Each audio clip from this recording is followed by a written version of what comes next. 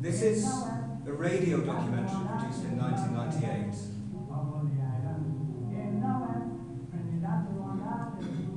We learn British history. We knew more about the kings and the queens and what happened in old England, and we knew about England. Like Columbus, It's that straight on. discovery of Trinidad and all the other Western Islands, which they teach you about that. But it's an internal history. They did, because I don't think, well, it went back far enough. You know, from the days of slavery to, I wish they never taught you about the days of slavery. So, there were still slaves there.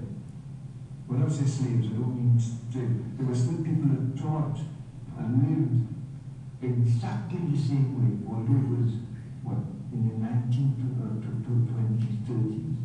There was Miss Lizzie there, and she used to roll her tobacco, and she used to, you know, she lived exactly like her mother lived in the world. She went into the 18th, and, you know, we learned about this fella, Wilberforce, you know, who abolished slavery, and so on. That would take. Okay, that was, I apologise for the unclear sound. It's not a very close recording I was able to make, but I just wanted to let you hear this man's voice. So there is Harold Phillips, interviewed by BBC Radio Merseyside. The one reason why I selected that quote, the first part, which is harder to hear, was, we learned British history, this is in Trinidad, we learned British history, we knew more about the kings and the queens and what happened in Old England than we knew about any other area. And take cuts out where it says Columbus and the discovery of Trinidad and all the other West Indian islands. These are the things that he emphasises having been taught at school. So you can see how it is quite a sort of white British colonialist narrative that was given in the schools, the kings and the queens, Columbus discovering. The days of slavery, they never taught. So he's talking about the 1930s as a youngster in Trinidad at school. They never taught about the experience of slavery. What they were taught about in these schools, he says, was Wilberforce abolishing slavery. So it was this narrative as, oh, Britain was so great it abolished slavery, without mention of what Britain had actually profited from slavery. So I use that example because, unfortunately, this kind of pattern does spread into the kind of historical narrative or misnarrative that Haroon alluded to with the story of Bob Dylan's daughter. In 1998, this article appeared in the Observer newspaper. I have tried hard to contact this author, Tony Henry, who is a journalist and also a musician. I haven't been able to contact him despite sending various letters for possible forwarding. I suspect he never received the letters. But I need to say, without Tony Henry's research and publication of this, again, I probably wouldn't have known about this story. The article interviewed Woodbine himself. It was the same producer as the radio clip. And it also interviewed various contemporaries and friends of his in Liverpool 8. They all describe a very similar story, how these two young white teenagers, John and Paul, were often seen observing the steel bands. I'll just enlarge this quote. This is what Lord Woodbine said. It refers to a poster for a play in Liverpool in 1992, where the image we saw earlier of him with the Beatles had been airbrushed so that he and others disappeared from it. He was quoted saying, "When I saw that I had been airbrushed out of the picture, it really hurt me. Maybe the great Beatle publicity machine didn't want any black man associated with their boys." That was a comment that was that appeared in this newspaper. How are we doing for time? Okay. Okay. All right. So.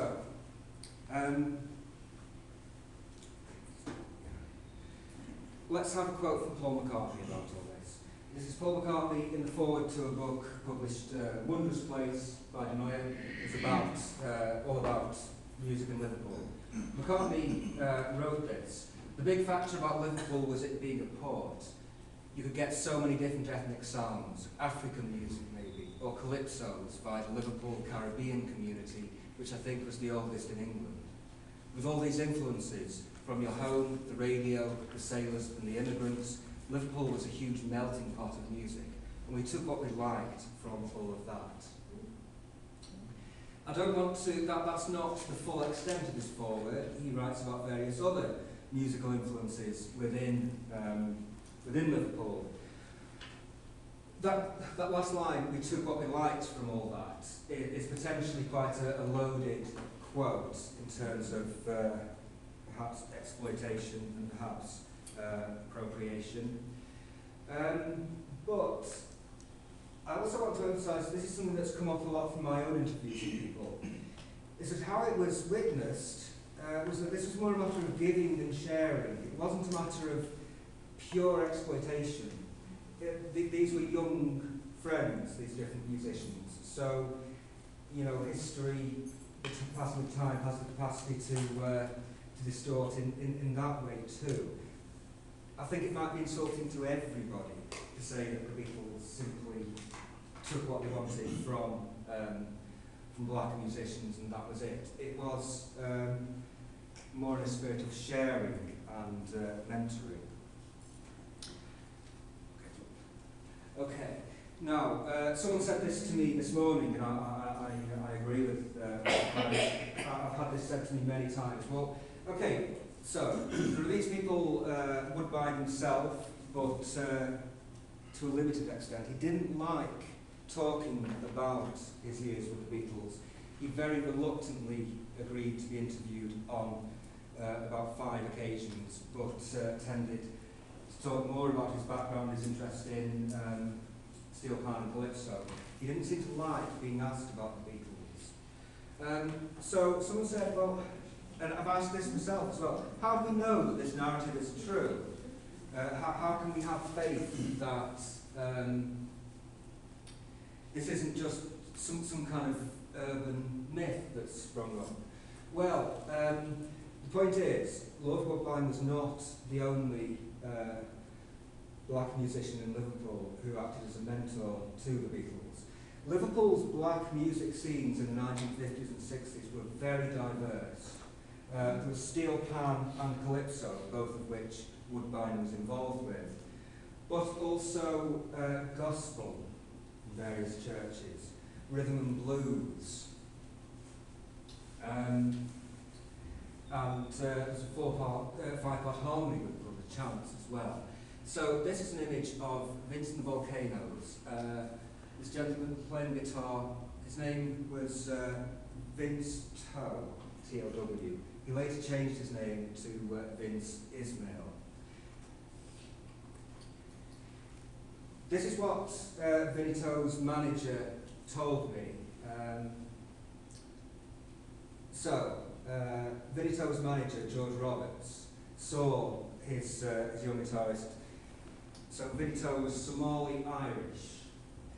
He was based in Liverpool 8, Toxteth, but owing to the kind of constraints and the kind of prejudice that was operating in Liverpool, black musicians found it very hard to get bookings outside of the so-called black area. George Roberts, in promoting Vinnie Ismail, was one of the first people to get such bookings, and they crossed paths, Lennon and McCartney with young Vinnie Tow. George recalls, this is how he said it, Lennon and McCartney had 2 passions. One was R&B, the other to become famous. They would never have got that sound if they hadn't turned up in Liverpool's Black District. Vinnie freely shared his expertise with other musicians, including Lennon and McCartney. He taught them Chuck Berry riffs. John found it difficult. My main memory of John with Vinnie was John saying, "Show me this, show me that." Vinnie was eager to show a friend. Something to emphasise here is that George Roberts, as I say, Liverpool's black music scenes were very diverse. George Roberts did not know Lord Woodbine. and yet what he describes is a very similar pattern of the young John and Paul having a fascination with Liverpool's black music scenes, and they seem to investigate all of the aspects of those scenes. Now, if you think about the Beatles' career, part of what made them extraordinary was their willingness to take on new styles, new approaches, and to incorporate them into their own sound. Think of their use of the sitar, or avant-garde electronic music. Motown. Think of the White Album, things like Your Blues, it's got Scar with Over the Overgone. The Beatles were always on the lookout for new things to work into their sound. This process appears to have begun in Liverpool in the late 1950s. Odie Taylor was a Liverpool-born African-English jazz guitarist. I interviewed one of Taylor's colleagues, George Dixon, who recalls the young John and Paul often attending Odie Taylor's performances at Liverpool's White House Club. And one of the people I interviewed, I've now decided more to, I can't remember the exact source of the quote, but somebody told me that they heard the Beatles, the next time they heard the Beatles playing, people were saying, and there wasn't anger about this, people were saying, oh, they've got some chord techniques from Odie, the sound had changed. So Odie Taylor, as African-English jazz guitarist, again, seems to have been an influence. Here is Little Richard with the Beatles and 3 members of Liverpool band, the Chants. Okay, so the Chants were backed. They were a vocal band, and the Beatles gave them instrumental backing at the Cavern in 1962. Apparently, the Beatles' manager, Brian Epstein, tried very hard to persuade them not to do this. The reasons for that are not known, but it does have a potentially unpleasant ring to it, doesn't it? The Beatles disobeyed that. One of the few occasions when they disobeyed Epstein in the early days was to back the Chants on stage at the Cavern. And Ramon Sugar-Dean, who has been a great friend, has been very generous to me with his time, what he recalls of this. He describes hearing the Beatles rehearsing in the Cavern, and 3-part harmonies were a huge part of the Beatles' sound. They seem to be adapting that technique in particular in a style that reminded Ramon Sugar-Dean of the Chants. Fitzroy Jimmy James, steel panist, after Lord Woodbine had left the All Caribbean Steel Band, another band was formed, the Royal Caribbean Steel Band. Jimmy James was the tenor panist for that band. This is what he says to a colleague of mine, David Bedford. He says, we all knew John and Paul in particular because they were hanging out in the Jack, that's the Jacaranda Club, all the time. That's where the steel band used to rehearse, the Jacaranda Club. I won't claim that we were best friends, but we would talk together. They were obviously interested in the sound we were making and observing what we did. Paul was a great guy, though John was more standoffish. To me, Paul was a keen observer and a smart guy who was always trying to learn something new. He would pick things up really quickly. I remember when I moved to London in 1967 and was playing in the Speakeasy. Paul and Linda came up to me and we had a really nice chat because he still remembered me. People then came up to me and wanted to know how I knew Paul, and I told them a bit, but I never want to boast about it. I might be wrong about this. In some ways, I hope I am wrong about this. But in talking about white domination of how history gets told, this thing of don't want to be seen to be boasting, and also some interviewees have spoken about a fear that they would somehow not be believed. So I'm very glad this topic is being researched a lot more now. I'm using this quote as the last example of this. Zanx Logie. I don't know if that is the correct name. Maybe part of that name is a nickname, or maybe part of it is misspelt. But Lord Woodbine himself was quite keen to point out that this colleague of his, Guyanese guitarist, Zanx Logie, had taken quite an active role in mentoring the young Lennon on guitar. Woodbine said, Zanx was always showing Lennon something. Until he died in 1994, Zanx was proud of how he taught Lennon to play guitar. The reason why I've used these quite similar quotes is to make the point that